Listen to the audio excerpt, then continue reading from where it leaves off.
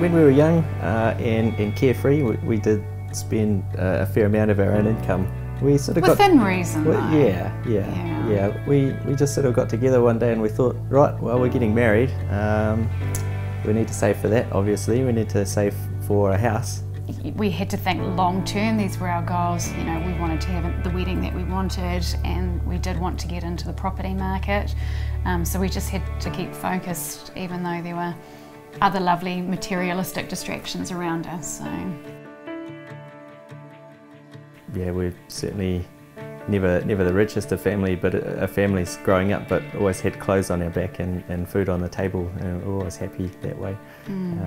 We just wanted to make sure that we could provide the same sort of security for our children as well. Because of Simon's job, we wanted to make sure that we were sort of in a local area close to work for him in case of call-outs, etc. So we sort of narrowed our search, and then we found this place, and it was going extremely cheaply, but there were some very big reasons why it was going so cheap as well. So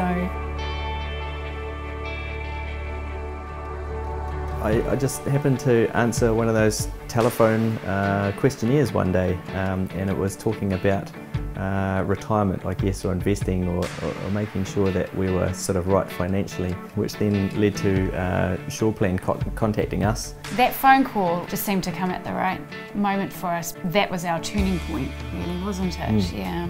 The first thing that they did was they said they could restructure our mortgage in a particular way that would knock about 7 years off our mortgage life, and we were quite flabbergasted at that. We were quite shocked at the money we would potentially be saving through just one simple restructure, actually. They did it in a way to make sure that it wouldn't put us in financial strife, to make sure that it was affordable for us, and to make sure that it was a long-term investment that we both felt comfortable with, and it was the direction that we both wanted to go in as well.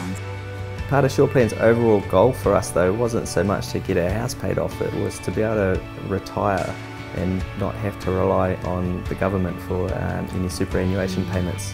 Nobody's really sure about the future of that. Part of the idea is that if we can make sure that we're going to be self-sufficient in the future, then we're going to have a happier retirement, not having to live from week to week.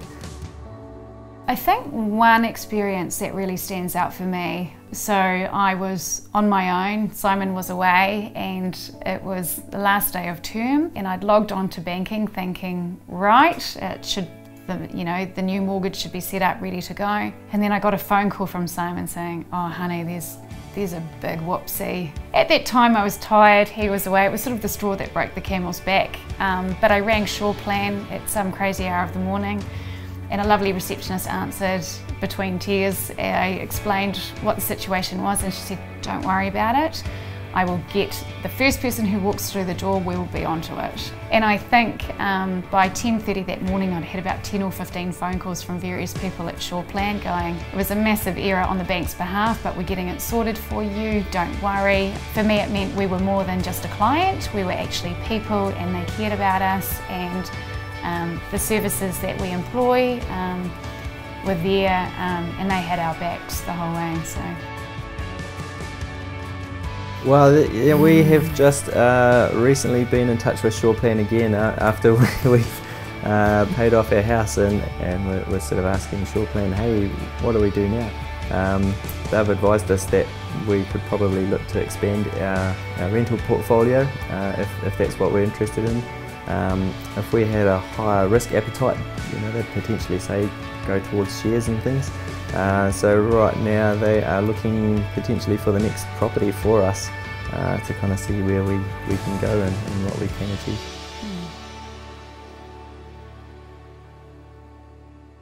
There was a discussion that if we paid off our house, I believe it was Gareth. Gareth said he would come around and cook us dinner. So we're currently waiting for a time for him to come around and and see what he's going to cook for us.